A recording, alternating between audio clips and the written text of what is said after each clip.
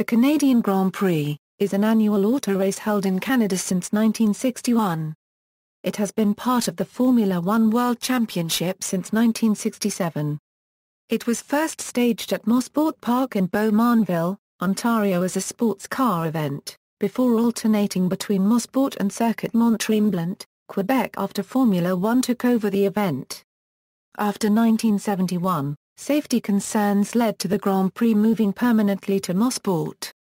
In 1978, after similar safety concerns with Mosport, the Canadian Grand Prix moved to its current home on Île Notre-Dame in Montreal.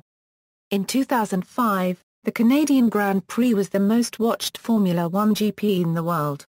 The race was also the third most watched sporting event worldwide, behind the first-place Super Bowl XXXIX and the UEFA Champions League Final. Preceding the qualifying session in 2014, the Grand Prix organisers announced they had agreed to a 10-year extension to keep the Canadian Grand Prix at Circuit Gilles Villeneuve through 2024. History Origins The early Canadian Grand Prix was one of the premier events of the new Canadian Sports Car Championship, a series which had been created alongside the Canadian Grand Prix at Mosport Park near Toronto in 1961. Mosport Park was a spectacular and challenging circuit that had lots of ups and downs. The circuit was popular with drivers. Several international sports car as well as Formula One drivers participated in the event. For the first 5 years, the event would be won by drivers with either prior Formula One experience, or would enter the championship after winning the Canadian Grand Prix. In 1966 the Canadian-American Challenge Cup ran the event, with American Mark Donohue winning. Formula One took over the following year, although the CSCC and Can-Am series continued to compete at Mosport in their own events. Formula One Mosport Park and Mont-Tremblant. The event was run as part of the Formula One World Championship first in 1967. Mosport was selected as the venue for the event. The Ontario circuit alternated with the Circuit Mont-Tremblant in Quebec, where the Canadian Grand Prix was held in 1968 and 1970. Mont-Tremblant, like Mosport, was a spectacular circuit that had lots of elevation change and was very challenging. The first championship race was held between the German and Italian rounds. It was won by Jack Brabham with his New Zealander teammate Denny Hume completing a Brabham 1 Euro 2. The 1968 event saw the unlucky New Zealander Chris Amon led from the start until 17 laps from the end of the 90-lap distance when his gearbox broke. The McLaren team finished 1 Euro 2 with Amon's countryman Hume and Bruce McLaren taking top honours. The 1969 event at Mosport Park saw Briton Jackie Stewart climb up from fourth to take the lead, but Jackie ICKX was coming up fast, and Stewart and ICKX battled until lap 33, when they came to lap Privateer Alpes for the fourth time. ICKX attempted to pass Stewart, and the two cars collided. Stewart was unable to get his Matra going, but ICKX did get his Brabham going, and held onto the lead until the checkered flag. An angry Stewart complained to his boss Ken Tyrrell about Pease, who complained to the organisers. The 48-year-old Pease was then given the black disqualification flag after completing less than half the amount of laps the leaders had completed in an almost embarrassingly outdated Eagle Climax, and became the only driver in F1 history ever to be disqualified for being too slow. The 1970 event saw ICKX win again with his Swiss teammate Clay Regazzoni making the result a Ferrari 1 Euro 2. But the Mont-Tremblant circuit was later closed down because of safety regarding the bitter winter seriously affecting the track's surface and a dispute with the local racing authorities there in 1972. The alternating of the race stopped and Mosport solely continued to hold the Canadian Grand Prix from 1971. The 1971 event saw Mosport Park flooded with rain. The main event was delayed after a fatal accident at a Formula Ford support race and by the time it started, it was raining heavily. Jackie Stewart took victory easily in a Tyrrell from Swede Ronnie Peterson in a March 1972 saw Mosport upgraded with new safety features, and Stewart won again. 1973 was an interesting event. Like the race 2 years previous, it was a rain-soaked event. Austrian Neuboinke Lauda in a BRM took the lead from Peterson in a Lotus on lap 3, Lauda led until the 20th lap when he came to change tyres. There was considerable confusion after for in a section where Kiewit and Jody Scheckter collided on lap 33, after which there was bungled pace car interlude, after which things became very confused as this failed to pick up the leader and allowed those ahead to gain almost a lap. All this meant that Briton Jackie Oliver ended up in the lead with American Peter Revson second and Frenchman Jean-Pierre Beltoise third. Of these three, Revson had the most competitive car and so eventually moved into the lead and led all the way to the flag, while Peterson's Brazilian teammate Emerson Fittipaldi charged to try to make up for lost ground and overtook Oliver and Beltoise in the closing laps to grab second. For hours after the race confusion reigned, but eventually it was confirmed that Revson was the winner thanks to a lucky break when the pace car came out. The 1974 event saw Fittipaldi win while his championship rivals Clay Regazzoni finished second and Jody Scheckter crashed heavily after a brake failure on his Tyrrell. There was no 1975 event, and 1976 event was one where Briton James Hunt found out that his 9 points from Brands Hatch were taken away and he was disqualified. Hunt won the Canadian Grand Prix event that year, driving furiously throughout the race. 1977 was the race where French-Canadian Gilles Villeneuve made his debut for Ferrari. But concerns about the bumpy Mosport Park safety arose when Briton Ian Ashley had a horrendous accident while cresting a bumpy rise. Ashley's Hesketh flipped over the Armco guardrails and went into a television tower. The German-born Englishman was seriously injured and safety operations to rescue him were inefficient and time-consuming. And the lack of safety at Mosport was underlined when Jochen Mass lost control of his McLaren and hit a guardrail that virtually flattened upon impact. Jody Scheckter won this race in his Wolf, but with safety not being good enough for Formula One at the rough and very fast Mosport Park circuit, a new circuit was constructed in Montreal, called the Circuit de Île Notre-Dame, where the race was first held in 1978 and where it has been held ever since. Montreal. The first winner in Montreal was Quebec native Villeneuve, driving a Ferrari 1979 saw Australian Alan Jones win, and he then won the 1980 race and the Drivers' Championship that year. 1980 also saw a big start line pile-up with involved Jones's Brazilian Championship rival Nelson Piquet after he and Jones collided going into the very fast Droit du Casino corner. Piquet jumped into his spare car with a more powerful qualifying engine, but the engine blew up and Piquet retired from the race. Frenchman Jean-Pierre Jabouille's season and F1 racing career came to an end when he crashed his Renault head-on into a tyre wall. He had badly broken legs. It took the tall Frenchman months to recover.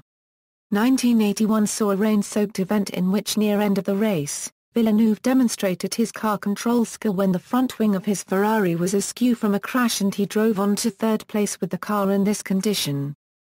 Frenchman Jacques Laffite took what was to be his last F1 victory, followed by Briton John Watson and Villeneuve.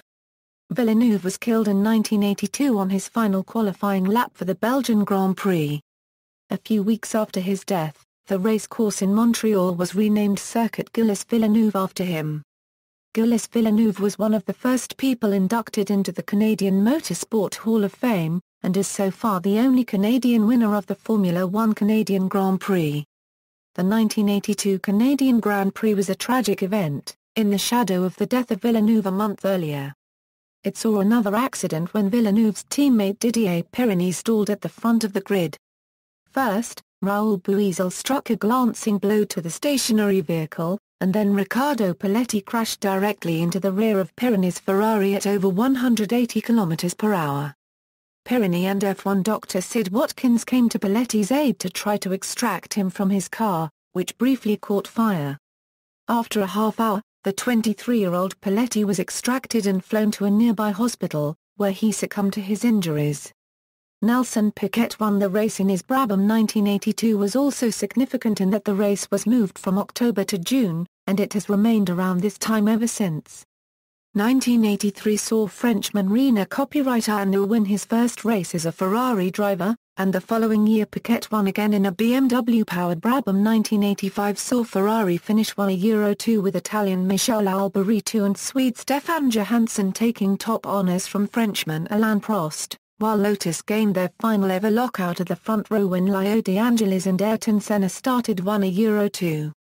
1986 was a competitive race. Finke Rosberg in a McLaren charged through the field, caught and then passed British leader Nigel Mansell.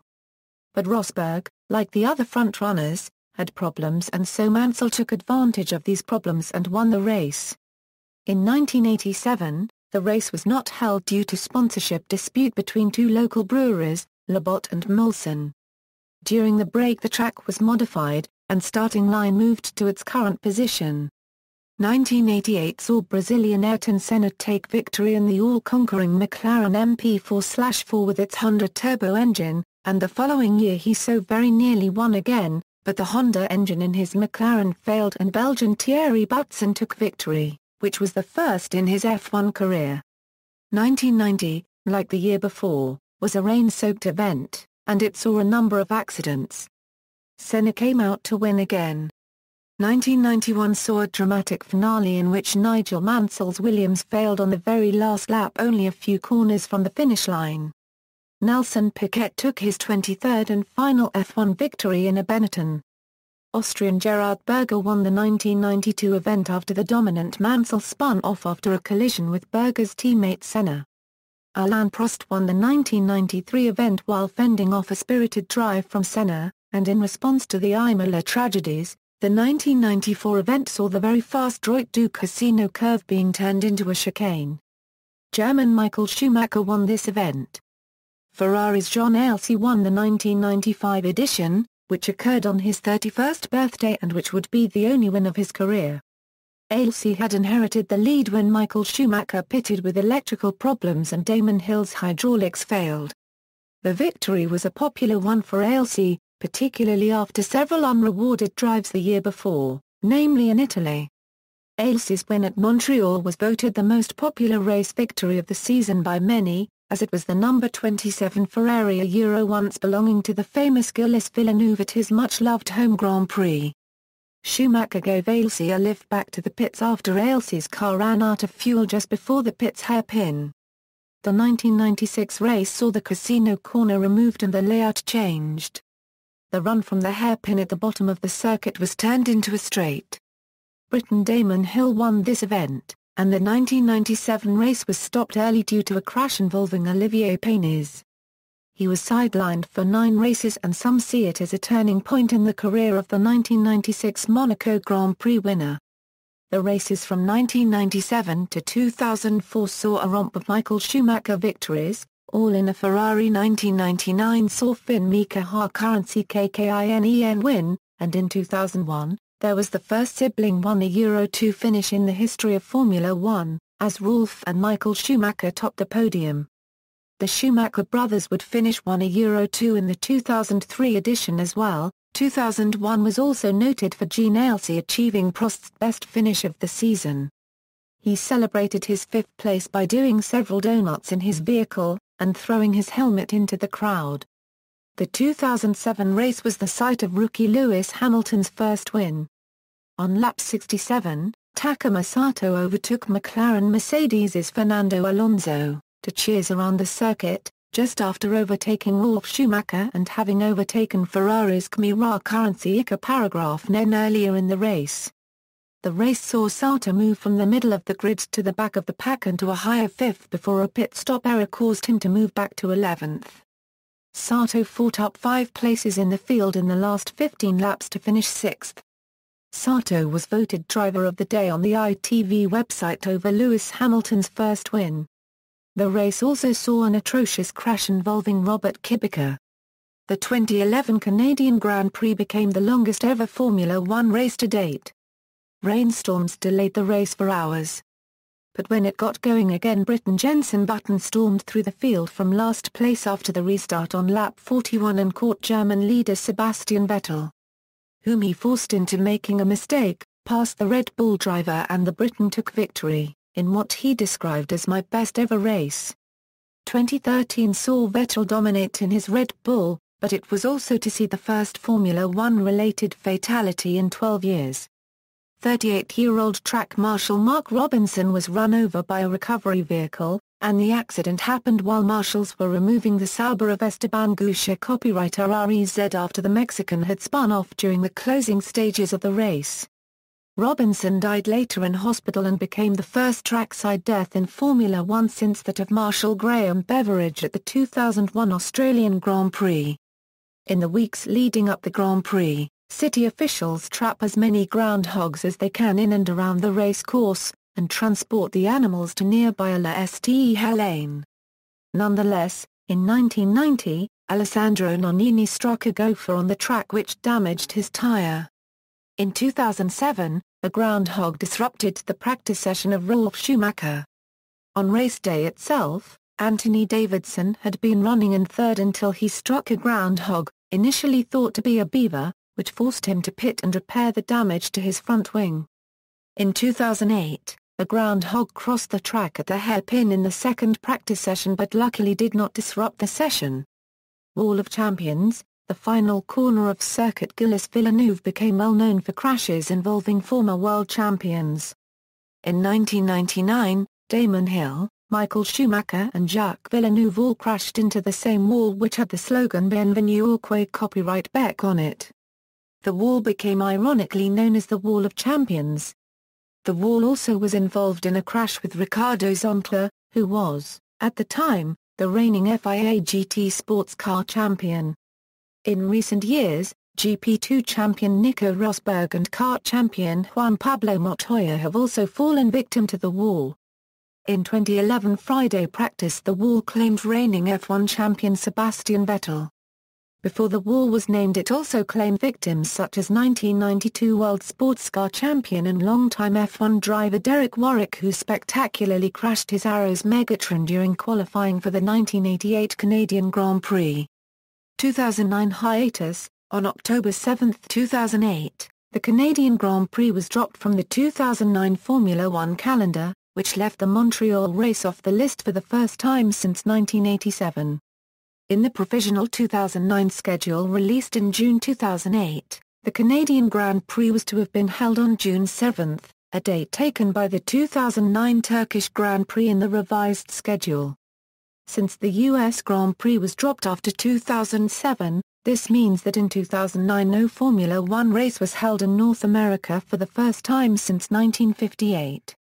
During the Australian Grand Prix, reports surfaced that the Canadian Grand Prix could return during the 2009 season in the event that the race circuit in Abu Dhabi was not ready in time. On April 26, 2009, Speed reported Bernie Ecclestone as saying the FIA was negotiating a return of the Canadian Grand Prix for the 2010 season, provided upgrades to the circuit were completed. On August 29, 2009, the BBC reported the provisional schedule for the 2010 season, which had both the Canadian and British Grand Prix marked down as provisional. The Canadian GP was scheduled for June 6. The 2010 Canadian Grand Prix was eventually run in Montreal on June 13, 2010. On November 27, 2009, Quebec's officials and Canadian Grand Prix organisers announced they had reached a settlement with Formula One administration and signed a new 5-year contract spanning the 2010 and Euro 2014 seasons. Under the 5-year agreement, the government pays $15 million Canadian dollars a year to host the race, much less than the $35 million a year Ecclestone initially asked for. Sponsors: 1961 and Euro 1966, Pepsi-Cola Canadian Grand Prix, 1967 and Euro 1971, Players Canadian Grand Prix, 1972 and Euro 1977, Labots Canadian Grand Prix, 1980 and Euro 1986, Grand Prix Labot du Canada, 1988 and Euro 1996, Grand Prix Molson du Canada, 1997 and Euro 1998, Grand Prix Players du Canada, 1999 and Euro 2003, Grand Prix Air Canada, because of tobacco legislation which prohibited further such sponsorship, new venues, and a maximum of 17 races on the schedule. The Canadian Grand Prix was initially removed from the 2004 F1 schedule. However, Canadian officials were able to raise enough money to keep a Grand Prix race, with the FIA allowing expansion to an 18-race schedule. Winners of the Canadian Grand Prix repeat winners in bolded drivers are competing in the Formula One Championship in the current season. A pink background indicates an event which was not part of the Formula One World Championship. Repeat winners in bolded teams are competing in the Formula One Championship in the current season. A pink background indicates an event which was not part of the Formula One World Championship. Year by year . A pink background indicates an event which was not part of the Formula One World Championship. References. External links: Canadian Grand Prix official site, Canadian Motorsport Hall of Fame, Circuit Gilles Villeneuve on Google Maps, Canadian Grand Prix at the Canadian Encyclopedia.